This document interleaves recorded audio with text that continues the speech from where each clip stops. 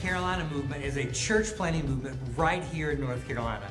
And we are so thankful to partner with your church family to help every man, woman, and child in North Carolina hear the good news of Jesus Christ.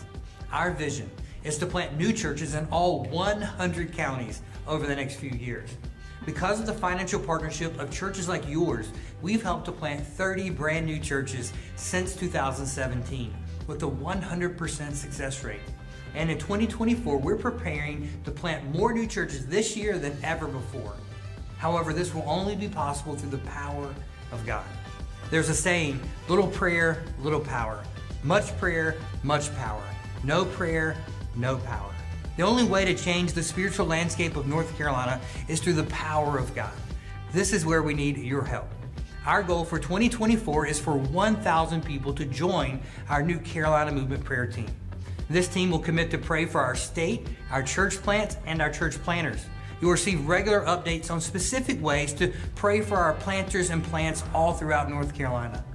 Will you help us tap into the great power of God through being one of those 1,000 people to join our prayer team?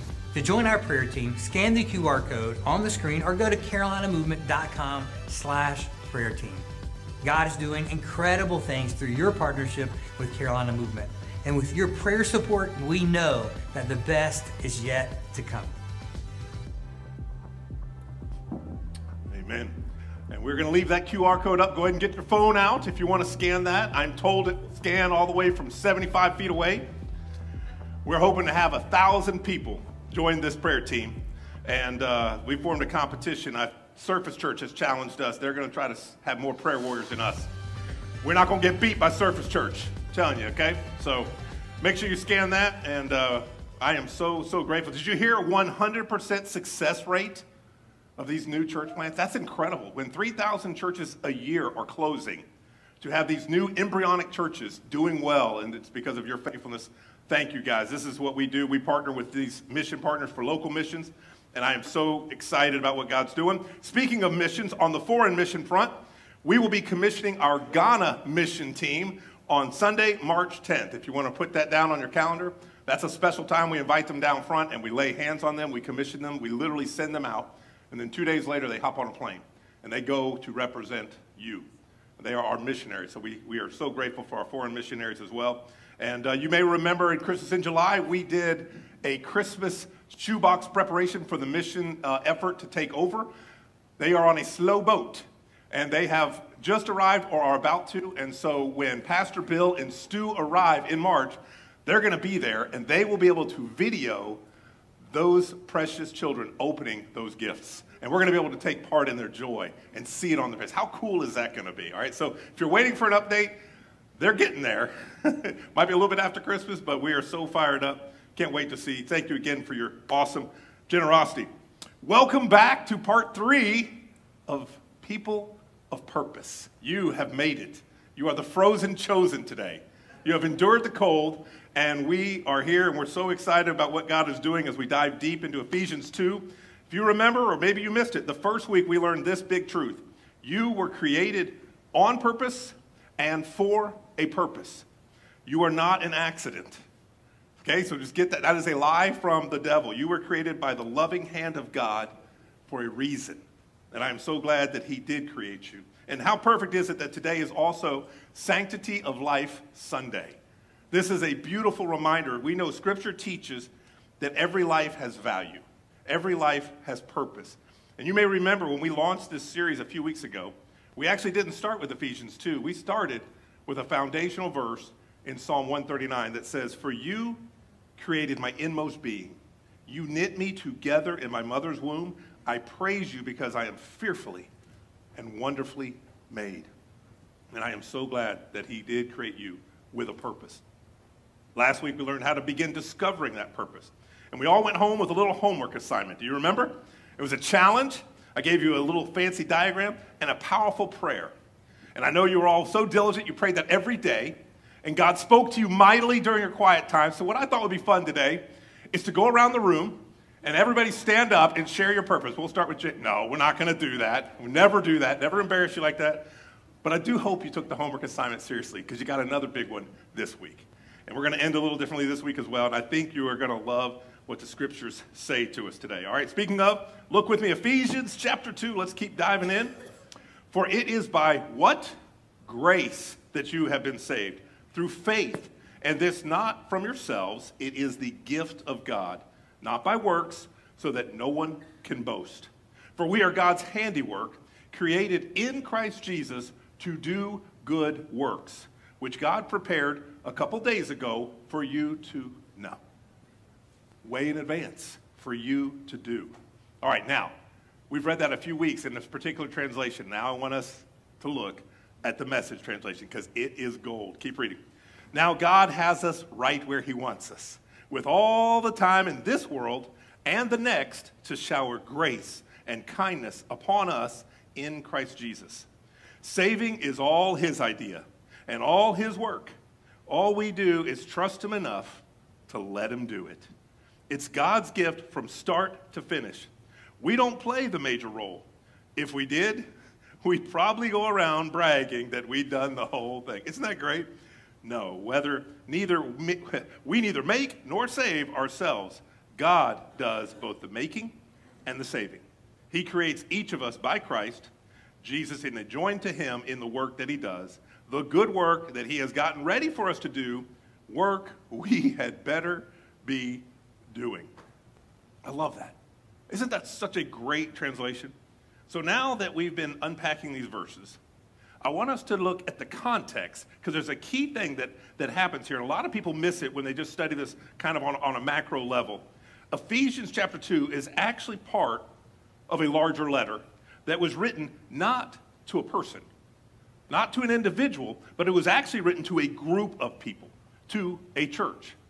All right, so this is written to a broad group of people. So when we think about being God's handiwork, we use the word poema, his master handiwork. When we think about that, as a church family, you have not only an individual purpose, but you have a collective purpose. You have a church, then there's the church. We come together to form the purpose, and we accomplish the mission that God has. And that's our first lesson for us today. You have an individual purpose, but you also have a collective purpose. We need to grasp this truth so that we understand where we fit in this. In verse 10, we learn that we're saved by grace, not by our works, but to go do good works. That it says God has prepared in advance for you to do. And though these good works are as unique as your fingerprint and how you're designed and created and shaped, today we are going to see that they also fit with a broader purpose for the church, where we come together to serve something much bigger than ourselves. That's why it's called the body of Christ. If you haven't heard that term, Jesus is the head. We are the body of Christ. Sometimes it's referred to as the bride of Christ, whereas Jesus is the bridegroom, and he is coming back to receive his bride. Jesus loves his church, and he is coming back for it. He wants to pursue it without spot, wrinkle, or blemish, washed clean by his incredible blood that he shed on the cross. Okay, so it's kind of hard to understand our individual purpose without first understanding how we fit with a larger purpose in the community. How do your good works align with that? How do our good works interconnect with each other? All right, so let's start there. If someone were to come up to you and say, hey, you go to that church, or I pass your church all the time, what exactly is the church? How would you answer that? If someone were to come up to you and say, oh, yeah, I know that church, what they're probably referring to is the building, right? How many times do people give directions? They'll say, oh, yeah, you go past that red brick church, and then there's that white clapboard church downtown. You're going to go take a left there, and you're going to go around. That is not the church. That is a building. Nothing frustrates you more. Oh, it's such a pretty church. Are you looking at the people, or are you looking at a building? Because the architecture will come and go. That may be where a church meets. But we, collectively, those who have been redeemed by Jesus, we are his church. So there's two churches that are often spoken of, okay? There's the Big C church, and there is the Little C church. The Big C church, capital C church, refers to the church of God universally, worldwide. Anyone who believes and claims the name of Jesus is part of God's Big C church. That's awesome, and that is the huge, big picture. That is what he is coming back for. Everyone who has been a follower of Jesus on earth is part of the church of Jesus. But there's also a Little C church. And that's these local bodies all throughout the world. There's hundreds of thousands of these congregations, these little C churches that come together to form the Big C Church. And the Big C Church is where Jesus came and gave the greatest purpose statement the world has ever known. Our purpose, our mission was literally spelled out in his final words. They're found in Matthew. And he comes and he gives us the most incredible purpose, saying, your job of this is called the Great Commission, is to go give people from every tongue, every tribe, every race, every people, every nation on the planet the chance to hear and believe on the Lord Jesus Christ. That is our mission. And you can read Jesus' final words to us right here in Matthew 28. And he says this, then Jesus came to him and he said, some authority in heaven, no, all authority in heaven and on earth has been given to me. This is to Jesus. Therefore, sit and make disciples. There's that word, guys. We missed this. Therefore, go and make disciples of all nations, baptizing them in the name of the Father, the Son, the Holy Spirit, teaching them to obey everything I have commanded you. And surely I am with you always to the very end of the age. Did you catch that? Go. Make disciples. Baptize them. We're going to be doing this exactly that on February 4th. We're going to be doing that 2 or 3 Sundays from now. We already had one young, amazing lady come up and talk, and she's fired up. She wants to make her profession of faith public. She's going to be baptized. What about you? Maybe you've been kind of wrestling with that. Or you've been sitting on the fence, or God's been tugging at your heart. You know, you're a believer in Christ, but you've never made that profession of faith public. You've never stepped out and said, you know what, I'm going to declare whose side I'm on. I am all in. Maybe this is the perfect time for you. Would you come up and just talk to me right after church? Just go, hey, Pastor Matt, talk to me about baptism. What is that like? And I'll walk you through the steps, okay? This is a perfect time to do that. Then over in 1 Peter, the Apostle Peter starts to connect you, the people of God, with the mission of God to define our collective purpose. Check it out with me. He says this, but you are a chosen people. You're a royal priesthood, a holy nation. Ooh, man, did you catch those 3 descriptions? Do you feel like that? Because there's some days, man, that is some lofty description. A royal priesthood, a holy nation, a chosen people, God's special possession, that you may what? Declare the praises of him who called you out of the darkness into his wonderful light. I love this next part. Once you weren't even a people, but now you're the people of God. Once you hadn't received mercy, but now you have received mercy. Isn't that powerful? Our collective purpose as God's chosen people is to declare the goodness and the greatness of our God to a lost and hurting world. People, whether they admit it or not, people are dying to hear this good news, this hope. We want to present the opportunities. We're not responsible for the results. That's up to the Holy Spirit. Our job is to go and to make disciples, to tell the good news. This is why, as a local church, we are so passionate about planting these other churches, about local missions. This is why we sponsor so many churches all over North Carolina to help people hear and know the good news of Jesus. In fact, some of you may remember this. We began our journey 3 years ago sponsoring Grace City Church with Pastor Daniel. Pastor Adam joined us a couple years ago. And this past year, Pastor Cedric over at Surface Church. 3 incredible churches, 100% success ratio. They are still alive and well. In fact, Pastor Cedric, this is the church that challenged us this morning, by the way, to have more prayer warriors, okay? So I've invited him to come share with you next week. We'll see if our schedules sync up. He may be able to join us next Sunday. Y'all give him a hard time, okay? No, don't do that. Just give them some love and hug them. And we are so grateful. We need these teams because, guys, it's going to take all of us. They're going to reach a sphere of influence that we just don't have. We're going to reach a sphere of influence that they don't have. And you're going to reach a sphere that I don't have. And likewise. And we'll be able to do that, right? We talked about that at Jordan Lake. Milo and I walking by. Who's in your path? I love the story. I heard stories this week. Several of you have come up and shared. You wouldn't believe the random stories of somebody just coming across my path. We start talking. Next thing I know, we're talking about Jesus. Oh, and Pastor, they're coming next week. They want to meet you. And I'm like, wow, this is incredible. That's it. That's what it's not rocket surgery. It's opening our mouth and being willing to speak of the goodness and greatness of our God. All right, so how does that look like for you? And what about your unique purpose and how this comes together? See, even though we are separate individuals, we all serve one Lord Jesus. And we serve him together to advance his kingdom, his mission, not ours. 1 Corinthians 12 puts it like this. Read it with me. It says, just as a body, though one has many parts, but all its many parts form one body, so it is with Christ. For we were all baptized by one Spirit so as to form one body. Whether Jew or Gentile, slave, free, we were all given the one Spirit to drink. Even so, the body is not made up of one part, but many. I think I have a shirt over here. I was going to show the little, is there a green thing on the ground maybe? This is something so cool. Back in the early 90s, I owned the college ministry at a church in Birmingham, Alabama. God bless America, roll tide. And in Alabama, I was directing college ministry, and this was our theme verse from Corinthians. And it says, although you are many parts, you form one body in Christ. And I still have this shirt, and I was going to wear it, but it shrunk, right? It's so weird. I don't understand how shirts shrink just sitting on a shelf for 20 years like that. But it did, and this is where I found my wife. We fell in love at this church. This church holds a special place in my heart. But this is a verse that is so dear to me and to scriptures. You see the ear and the nose, and we all serve different, but how weird would our church look if every one of us were a giant nose? Or we all were left feet? Or we were all armpits? Or whatever. You pick the part, right? How weird would that be? We can't each do every function, but each one of us has a specific function.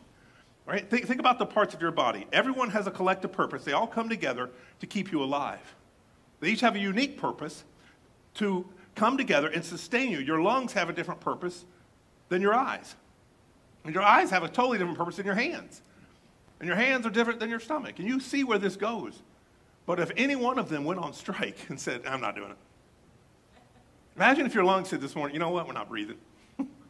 I'm done. I'm out. I'm tired. I'm just going to lay in bed. It's cold. I get it. Even I think it's cold. But I know, right? It's miraculous. You know how you know it's cold, by the way? Because I'm only down to 2 fans on me right now instead of 3. It's a true story.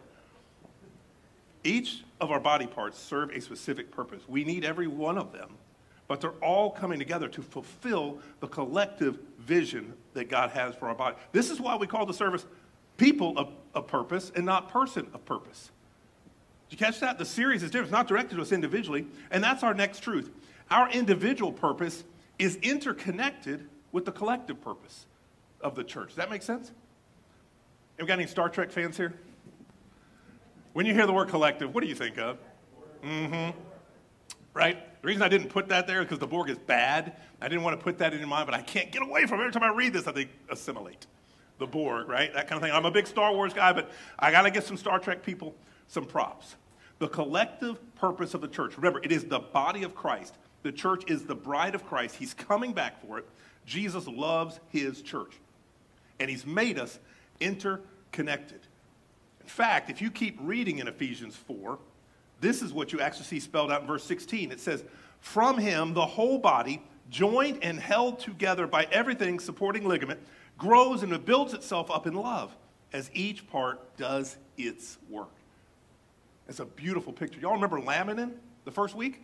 Louis Giglio talked about laminin, the cell adhesion molecule, and how powerful that was, the shape of a cross. Everything in him holds together. It is incredible. What a powerful, beautiful picture of an interconnected, purpose-filled group of people. Your purpose is defined.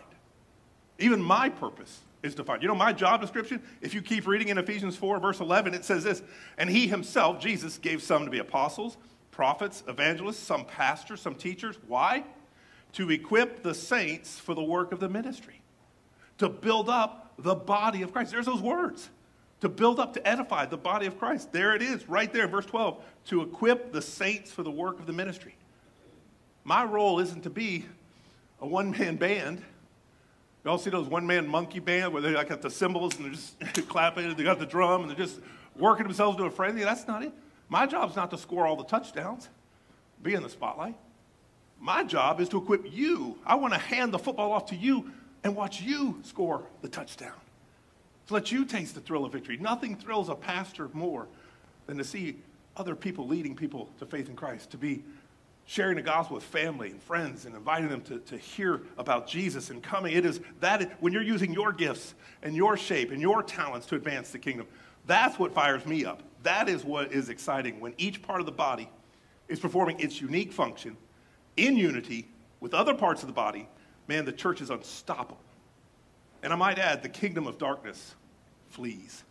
The kingdom of darkness trembles when the church operates in unity, in its shape, in its giftedness. But the opposite is just as true. When the church is dysfunctional, or when members of the bride of Christ have their own agenda and their own mission, and they want to make up their own purpose, and they are disconnected from the body, it's pretty obvious what happens. Just imagine if your lung says, you know what, I'm not going to breathe oxygen today. In fact, I'm leaving. I don't want to be connected to the heart. You would die. It would shrivel up. Your lungs are specifically designed by God to perform that specific function. What if it didn't? Your lungs would be frustrated. The body would be frustrated. It'd be deprived of oxygen. You see the symbolism here. And both would shrivel and fail. And they would fail to live up to their God-given purpose. That's why you see that in so many churches where the devil has crept in and he's got them yin-yin and talking about some of the biggest fights I've ever heard, or should we buy a dumpster out back or 4 large garbage cans? And you see churches split over something so silly. They weren't focused on the mission, I can tell you that. You got time to yin-yin about stuff like that? Heaven help us. The church functions beautifully when we are in unity. Look what Romans 12 tells us. It says this. It says, now, as we have many parts in one body, and all the parts do not have the same function, in the same way, we who are many are one body in Christ, and individually members of each other. One another. Did you hear how much time? These are different scriptures from all over the New Testament talking about your importance, your importance, your importance. But we all come together and we move the ball down the field together. Way back in 1949, there was a show that debuted on TV. I asked a few of you as you came in this morning if you recognize this person, all right? If you do, shout out his name if you know who this is. Lone Ranger. Okay. What I discovered was if you were under the age of 40, you do not know who this is. And that's cool. There's nothing wrong with that. That shows you a cultural, generational kind of thing that's happening here. Anyone remember the name of the horse that he rode? Silver, right? And his partner? Tonto, right. Okay. This show was a huge hit, and it went on for years. 1949, I think for almost another decade, this show ran. And his name was the Lone Ranger. I got a problem with this guy. I got a beef with the Lone Ranger. He has infected the church. Far too many Christians, especially Western Christianity, think that they can be Lone Rangers for Jesus. There's just one problem with that. There are no Lone Rangers in Scripture. You were not created to be an island. You will not last in this world by yourself. It is dog eat dog out. There is no Lone Rangers. And now maybe somebody's been hurt by the church. I get that. Maybe they don't think church is important to kingdom living. But a lot of times it's the people are so self-focused that they don't see any value being tied to a larger body, worshiping something larger than themselves. I saw a perfect meme going around. It's actually almost hilarious in its graphic, what it's saying here. But I want you to look at this meme.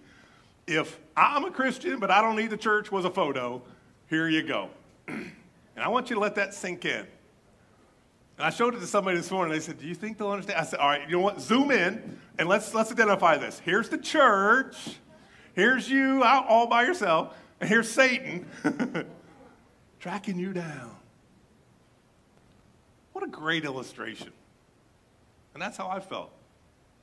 When I go through those seasons before ministry where I was, church was kind of optional and I didn't really need anybody and it's so cold, I don't want to get out. We were never intended to be independent Christians. Jesus has an interdependent community called the bride of Christ that he is coming back for.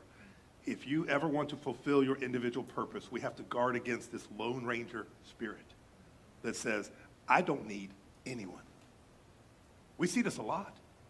Not just in our country, but we see this in prosperous countries. I can do this on my own. To say I don't need anyone, it kind of smacks of arrogance, does it not? To say I don't need anything. Yeah, well, you may not think you need anyone, but let me ask you a question.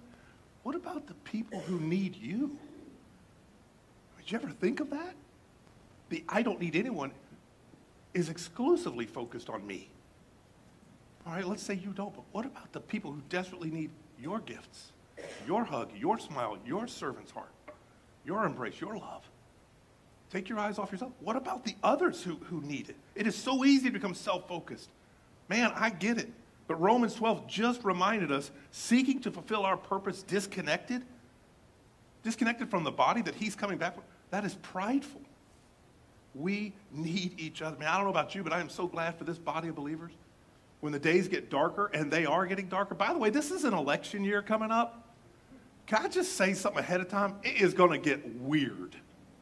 With a capital W. It is going to get so bizarre. If you remember 2020, this is not going to be a place for political commentary every Sunday. I'm going to try my best to keep this out of the ditches and focus on Jesus during this time, okay? If you want that, you can get that, turn on the news or whatever, but it is going to get weird. We need to be classy, and we need to represent Christ in all of our communication, all of our Facebook tweets, all of our X and whatever emojis out there, and the Instagram of face and stuff. That stuff represents you, which represents Jesus. Y'all keep that in mind. Just a little public service announcement. I just want to put that out there. We are connected to each other. Therefore, my testimony affects your testimony. Check out what Romans 12 goes on to say. It says, we have different gifts according to the grace given to each of us.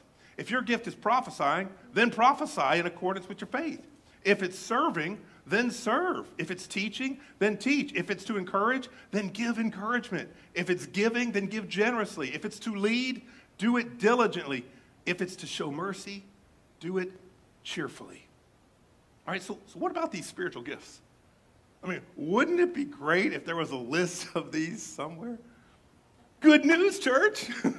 There is, right? There's all kinds of great passages about this. And while this is not a message on spiritual gifts, perhaps we could break that down and walk through each one.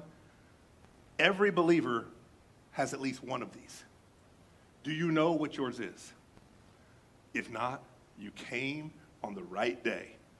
This is going to be one of the best homework assignments that you've ever had. See, the truth is, God is not trying to hide your purpose or your giftedness. God is not some aloof genie in the sky going, I know your purpose, but I'm not going to tell you. He wants you to discover it. He wants you to walk in your unique design, okay? So if you've never really prayed about or explored it, this is going to be awesome, okay? You are not here by accident, and that's your last truth today. We often discover our purpose within the body of Christ. The body of Christ is a great first place to fulfill your purpose. So here's what we're going to do. In just a minute, I'm going to send everyone home with a spiritual gift inventory, a test, if you will, a survey. And when you hear the word test, I know a lot of people hate tests. It ain't that kind of test. There's no grade on it. You don't have to turn it in. Don't have to give it to a mean old principal. This is for you to take home and for you to pray about and go through, and it is fun.